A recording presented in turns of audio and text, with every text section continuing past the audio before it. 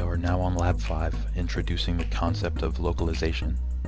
The basic idea is we want to figure out where on a map we are at any given time. For both Lab 5 tasks, I'll print the grid layout, represented by X's for cells that we've traveled to, and dots for cells that we haven't been to yet. Under that, I'll print the robot pose, which is just the current state of the robot values for X, Y, the grid cell number, and orientation. For task 1, we have this 4x4 grid here with the origin 0, 0 at the center, and we're given the option to calculate localization by either triangulation or trilateration. And I chose the trilateration algorithm because it allows us to find the exact XY coordinates of our robot at any given cell on this grid without the need for calculating any angles.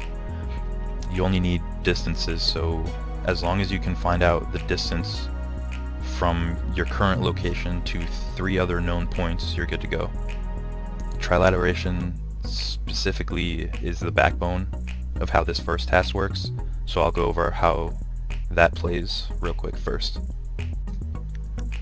Trilateration is actually the same method used in a lot of GPS systems for pinpointing where you are on the planet, given only satellite locations and distances. So I'm just going to use this example here that I found online to explain.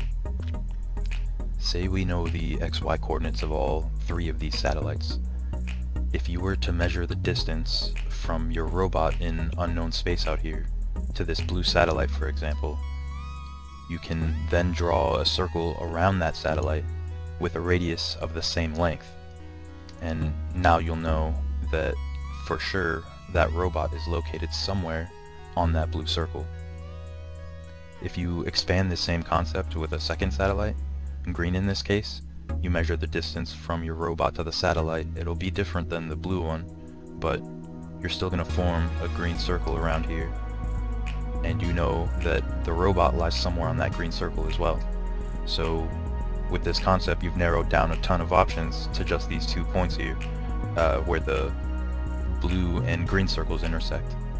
So trilateration uses a third circle to calculate precisely where the robot is, because now the single point where all 3 of these circles overlap will be your robot's position. Or, I guess in this case, the satellites will overlap where your GPS receiver is.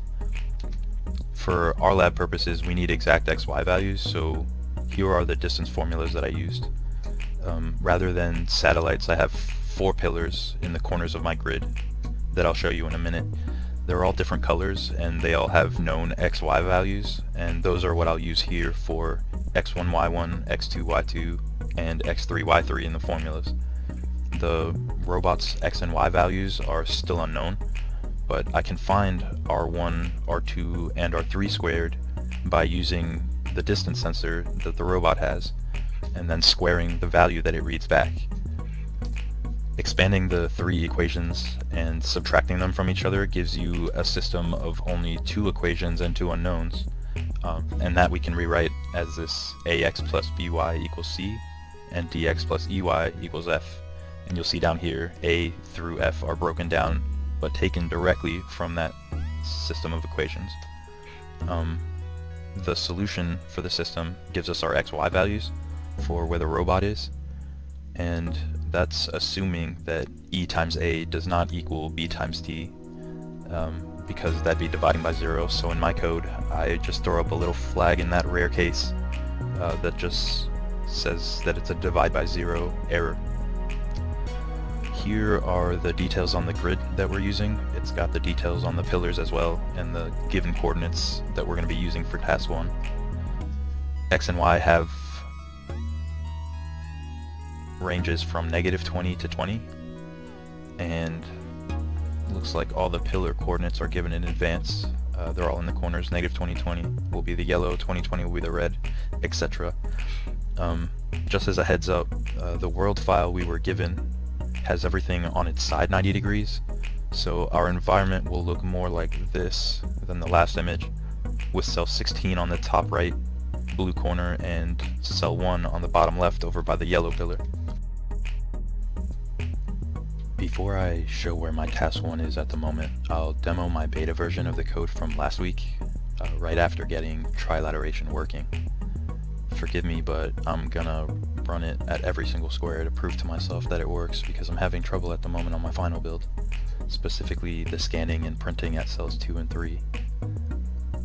This build simply scans the environment until 3 centered pillar distances are gathered before running the trilateration function to find the robot's x and y coordinates, and then it uses that x and y to find and print which grid cell the robot's in before stopping. I'll run the first cell normally, but try to speed through the rest.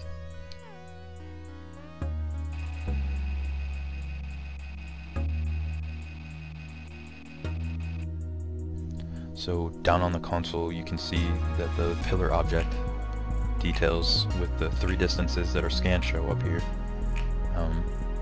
The 4th pillar distance that's not being used in the algorithm just shows up as a -1, but you can see that the red at x20, y20 is at a distance 23 inches, yellow was read at 46, and green was read at 31. And so here is the x and y that were found through trilateration, and at the bottom is the grid cell number those coordinates are located in. So I'll try to run through the rest quickly, but you know how it is.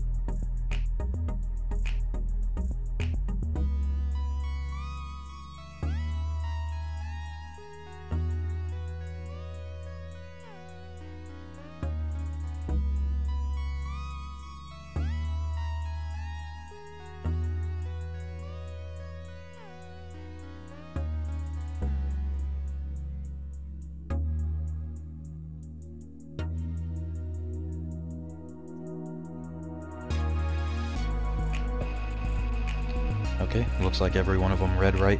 This one's reading 1. We have our 3 distances. Alright, let's see what's going on with my task 1.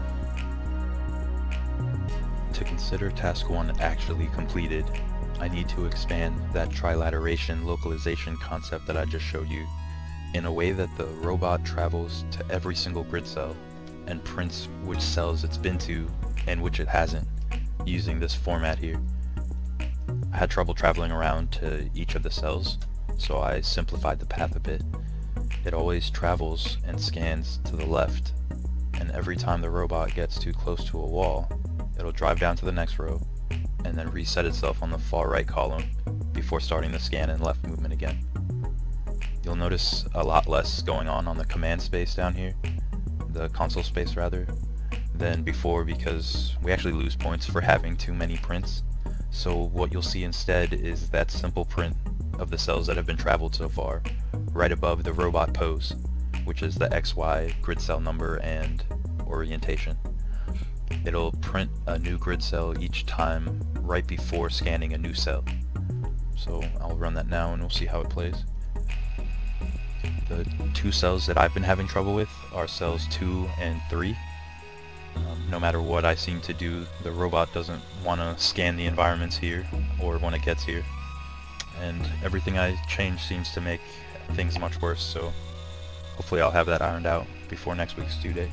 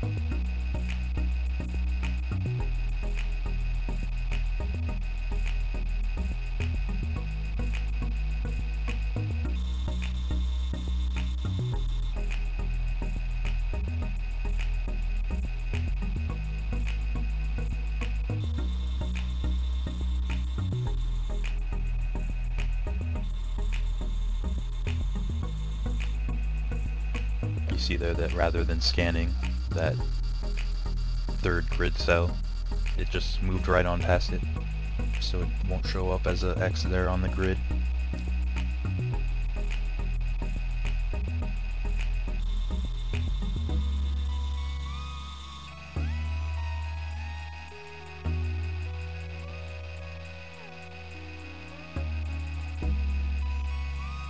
Forgot I can mute this robot.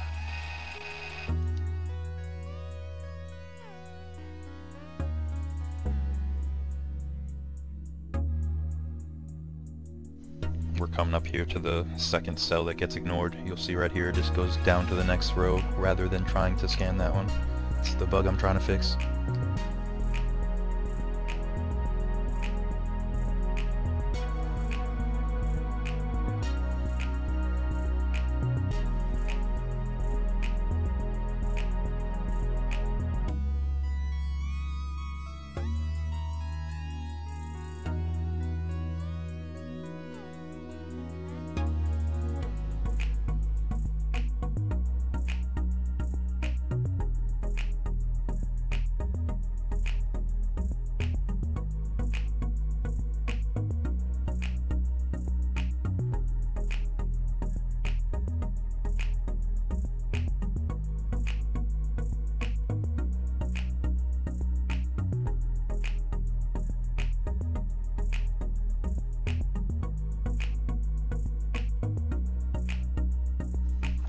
Okay, so that's all the squares. It kept adding an X rather than a dot for those that were traveled to. These two are still bugged, but I'll figure that out before this is due. Let's move on to the next one. Alright, Lab 5, Task 2. Forgive me in advance for the sniffles. I'm definitely losing to allergies this season. Pollen 1, AJ 0. Anyways, Task 2, we're ditching the colored pillars in the triangulation, and it asks us to find the robot's location based solely on whether the distance sensors are reading walls or not, rather than having the robot spin at each cell like the last task to detect if there's a north, south, east, or western wall. I narrow down which cell the robot's in by first finding a path that moves the robot to every cell without hitting any of the walls, and charting which cardinal direction the robot's facing as it passes over each cell, like north, south, east, or west. And the grid is already given to us in advance, and it shows which walls exist for each cell way ahead of time. So using only the 3 distance sensor readings and the compass direction that I'm moving in at the time, I can eliminate many of the other cell possibilities based on which cells have what walls around them to begin with. That was a bit convoluted, so here's a visual example.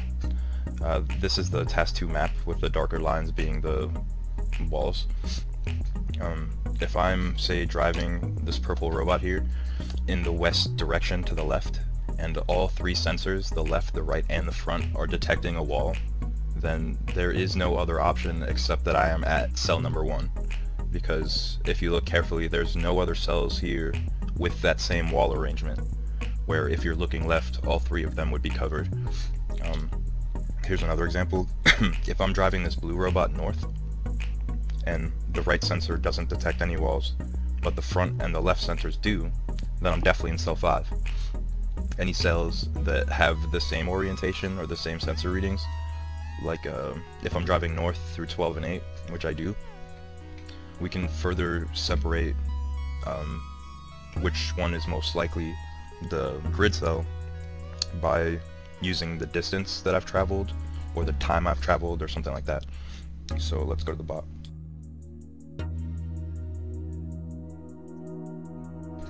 Okay, so here's a Task 2. We've got our robot here.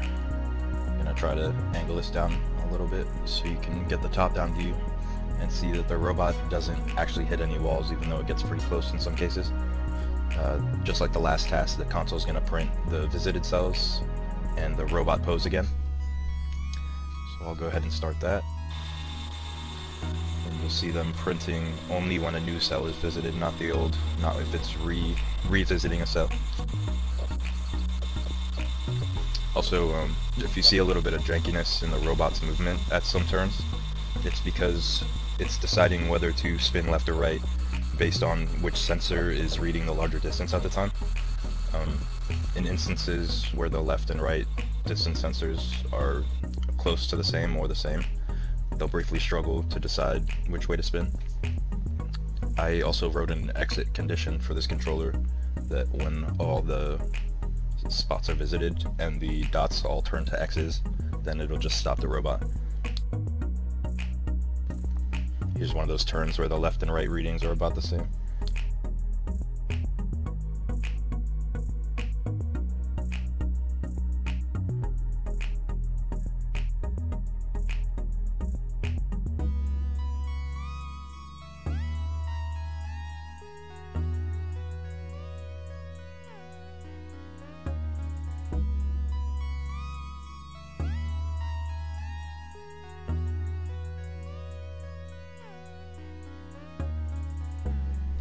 Okay, all the dots were replaced with X's, so everything's been visited and it stopped. I'll restart that and run it a bit faster.